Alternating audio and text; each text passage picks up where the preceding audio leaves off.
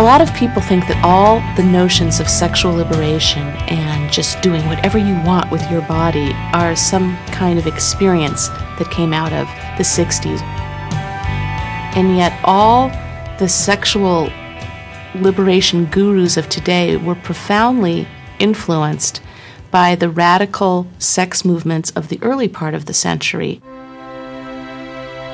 The one person who would perhaps leave the most enduring imprint on sex in the 20th century was neither scientist nor martyr, but a diminutive nurse from the mining towns of upstate New York, Margaret Sanger.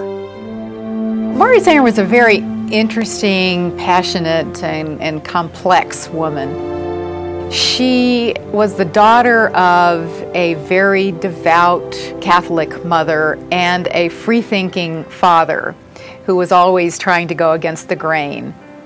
She was an extraordinarily captivating person, kind of an Irish beauty, very wholesome in the Yeatsian poetic sense of wholesome beauty. Margaret's wholesome demeanor disguised a pagan spirit that often ruled her heart. In 1910, already married to architect William Sanger and a mother of 3, she relocated her family to New York City's radical hotbed, Greenwich Village. Here, art mixed with politics.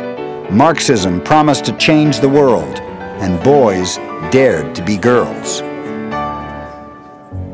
In this heady environment of anything goes, Margaret Sanger drank in the sermons of fiery anarchist Emma Goldman, who preached social revolution and free love.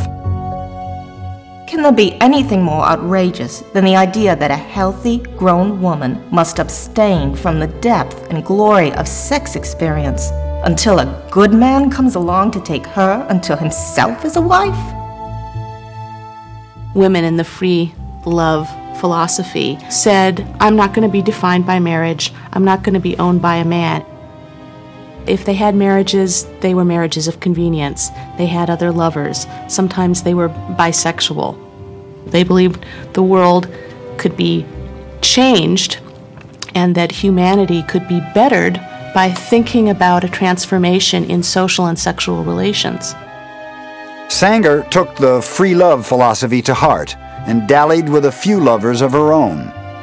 But she realized that women would never be truly free to live and love as they chose until they were also free from the threat of an unwanted pregnancy.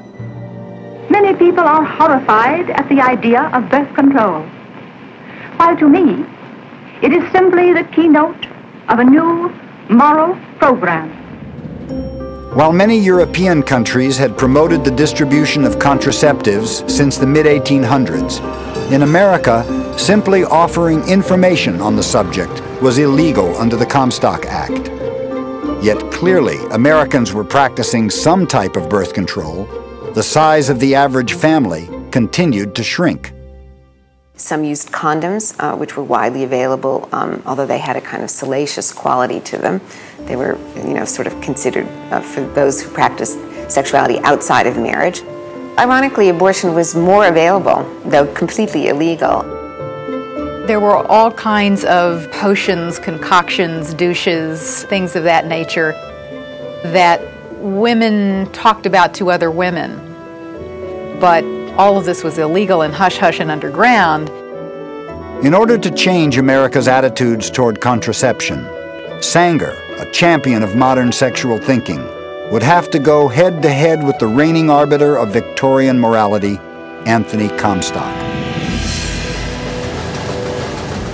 On November 17, 1912, Sanger launched her first attack by publishing a series of public health articles in the socialist newspaper, The Call.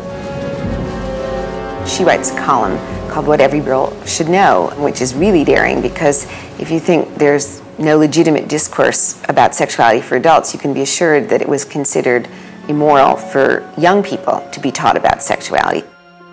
Several weeks later, Anthony Comstock made his first move and threatened to revoke the newspaper's mailing permit if her column mentioned gonorrhea and syphilis. In the space where Margaret's column had run, the intemperate editors of the Call write a big headline that says, "What every girl should know about sex, nothing, Anthony Comstock."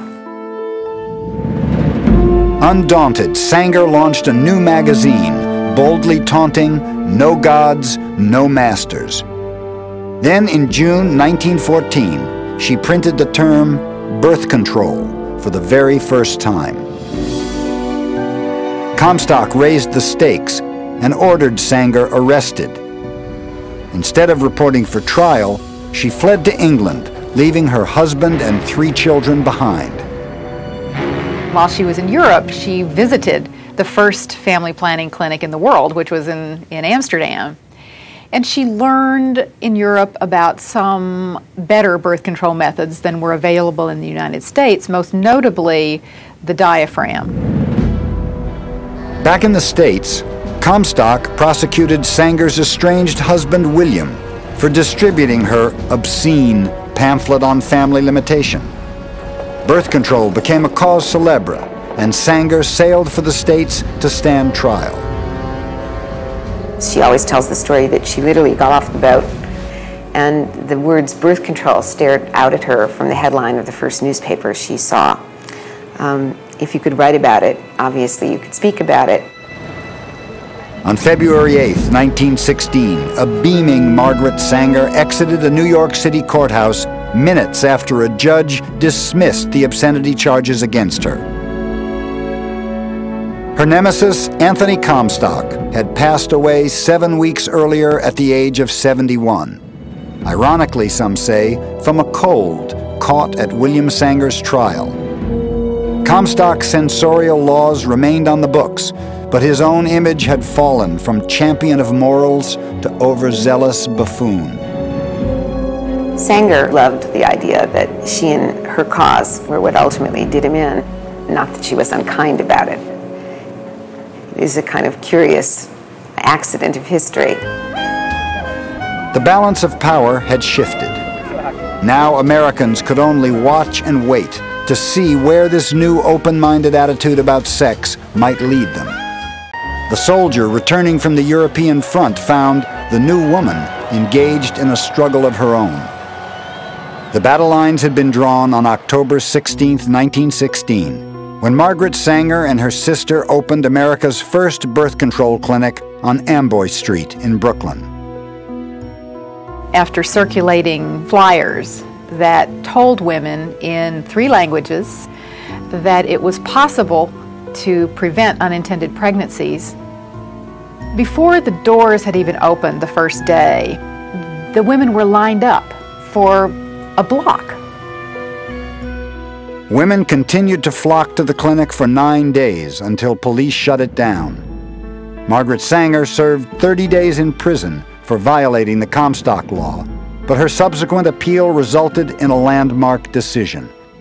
In 1918, the New York Supreme Court ruled that while Sanger herself could not legally dispense birth control, a physician could.